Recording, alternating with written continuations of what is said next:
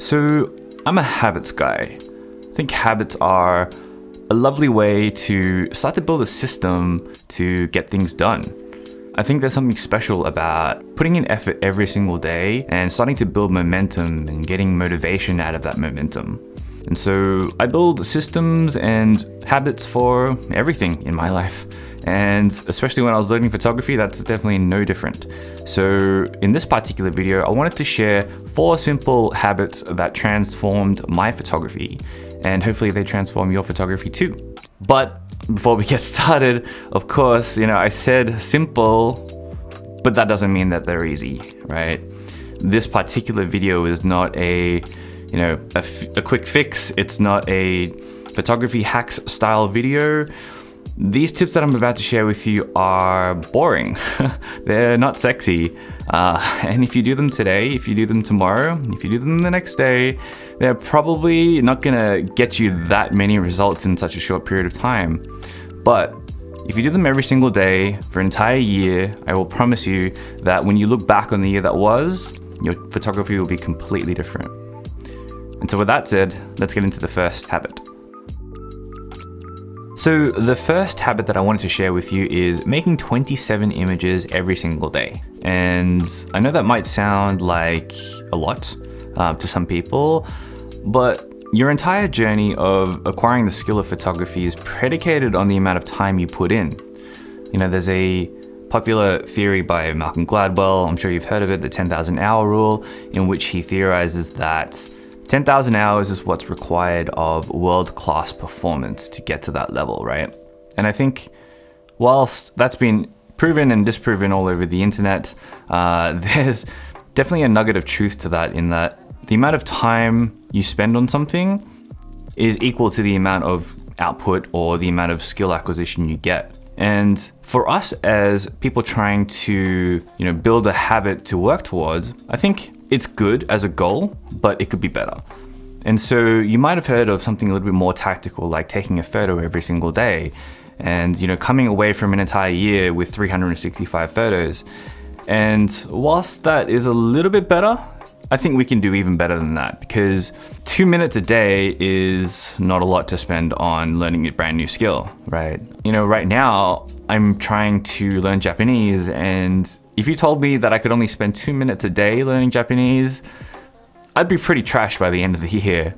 And photography is a lot like that. Photography is a long multi-year endeavor. There's so much to learn. And so that's where this 27 images thing comes from. What we need as a goal, as a habit, as a daily habit, is something that allows us to experiment and fail often and fail quickly.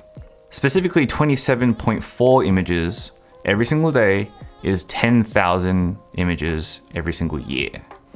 That number, it's not a magic number. It's not a number proven by science. It's just a number that, based on my own experience having, taught photography to a lot of beginners through my workshops and online classes, that this number is a good aspirational goal. It's something really good to work towards. And obviously if you can go further than that, then kudos to you, that's great.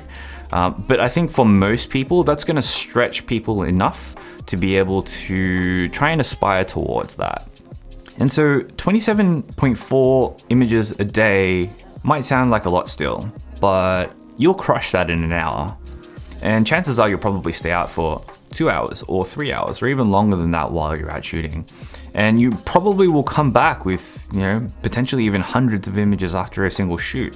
The trick here, and the qualifier, I guess, is that burst fire shots don't really count towards your 10,000 images, right? A whole series of you holding down the shutter doesn't really count if it's the same composition.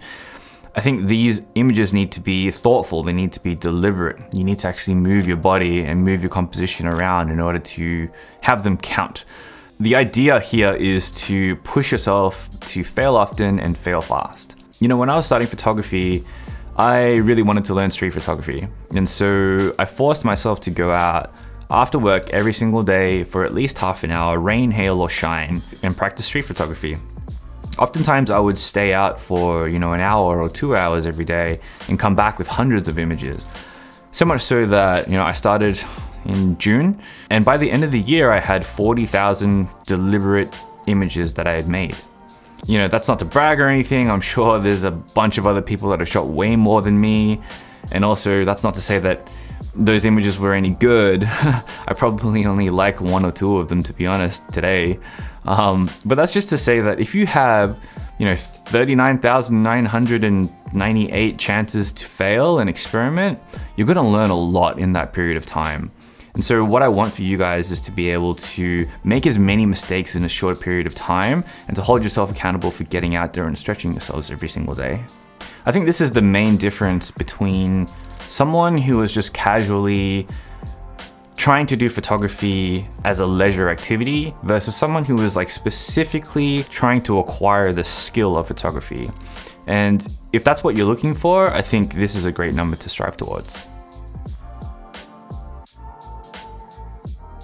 So this next habit I want to share with you is breaking down skills weekly and working on them daily. This goes hand in hand with the last habit. This one is about deliberately spending time focusing on the craft of photography and mastering it, right? The idea here is to work on a skill and work on it up until the point to which Tim Ferriss calls the minimum effective dose. And what the idea is here is that you want to work on a skill to be effective with it, but you don't want to go so far as to like get into the weeds or like start to hit diminishing returns for your time versus effort. This is important because you want to get good enough to understand something and then move on to the next thing. And once you have enough of these things that you understand, you can then start to make associations and connections with one another, and then you'll have tremendous carryover when you're trying to do other things. So a good example of this is mastering autofocus continuous or continuous autofocus. So for those who don't know, continuous autofocus is on every camera. It's a focusing mode where you pick a point and that point will always, the camera will always pull that point for focus. So this is extremely beneficial for, you know, multiple things, and this is where the associations come in. Say for example in street photography, if you're focusing on a human and they're walking away from you, if you have your autofocus continuous points on that person, the camera will always make sure that that point is in focus even though they're walking away. The same thing is applicable in portrait photography, where you're shooting faces and people move all the time. And so, you know, we need a setting, we need a, you know, a tactical way to be able to make sure that those images are always in focus. And that's where autofocus continuous comes in. And so this understanding of these skills and how they fit into the overall spectrum of photography is, in my opinion, really important to learn as like the very first thing that you try and aspire towards. So the next thing is we need a way to be able to break down the skills of photography and pick them apart so that we can start learning them. And the way I teach it is that I break photography down into 5 main parts. So there's craft, vision, art, gear, and post-processing. And each one of those has a separate sub-skill that you can start to learn and start to piece together. So the first one, craft, is really about the technical execution of how to shoot images well. So this is very tactical. It's very much about like the exposure triangle and shutter speeds. It's about like depth of field and focus, but it's also about things like, you know, specific category-based skills, like how to shoot astro, or how to hip fire in street photography, or how to pose your models in portraiture. The next one is about vision, and this is about visual comprehension and visual language. This, for me as a photographer, is, in my opinion, like the most important thing to learn. It's about building a visual language, things like using lines, things like using frames and juxtaposition, things like using color theory and those kind of things. It's about understanding these visual components and then being able to see them in the field so that you can replicate them and use them to your benefit in your images. The next one is about art, and this is about finding meaning and purpose behind your work. It's a little bit more metaphorical and a little bit more philosophical in terms of the ideologies behind it, but it's very important nonetheless. It's about storytelling and how to storytell and why to storytell. You know, it's about how to use photography to evoke emotion. It's about being intentional with our images and how we can use photography as a means to express ourselves. The next one is about gear. This is probably something you know a lot about already. It's about picking the right tools for the right purpose, or more tactical things like focal lengths and sensor sizes and f-stops and all that kind of stuff. The last one is about post-processing, and this specifically is about the final touches on our images and going the extra mile. It's also about learning specific skills that are based in post-processing, like what the difference is between the tone curve and the basic exposure is in Lightroom, or how to use the HSL sliders, for example. Or if you're using Photoshop, maybe it's about how to remove objects or how to do frequency separation when we're editing portraiture shoots. So all of these different categories, these 5 main categories, have sub-skills that go for ages. There's so much to learn in these different things, which I'll start to cover a lot more in the future videos on this channel to come. But the idea, coming back to the whole daily practice and the daily habit thing, is that using your 27 images every single day and tying that into trying to develop a skill at the same time is a really efficient method to starting to get a really good picture to master photography. If you do that every day in conjunction with taking photos every day, you're going to be well on the way to building a really cohesive mental map about how photography works. And then you'll be able to articulate it, you'll be able to bend it to your will, you'll be able to do a lot of the things that a lot of people aspire to in the future when it comes to photography and storytelling. This next habit is iterate every single day. And this particular habit is really around getting to know ourselves and getting to know our work, and then going through a cycle of progression towards a place that makes us better as photographers. When I was doing product design, we would subscribe to this idea of this like build, measure, learn loop. And essentially what we would do is we would build something really quickly, and then we would get it out into the world and then measure it. And then from there, we would then learn from those measurements and then build something brand new based off of those learnings. And I think as photographers or anyone in the creative field, really, I think there's a lot of merit to that, and we could potentially do the same thing. Rather than build, measure, learn, it could be like create, measure, learn, where we create something, an image, and then we get it out into the world somehow, we get feedback, we learn from that feedback, and then we make new images. I think the measurement part is potentially the most interesting part. It's about putting your creations out into the world and testing your ideas and tweaking yourselves so that you are moving in the right direction and you have the confidence that you're moving in the right direction.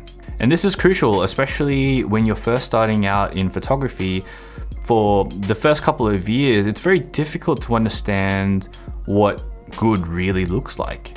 That's why we need to get our work out there, because just because you think your work is good doesn't actually make it so.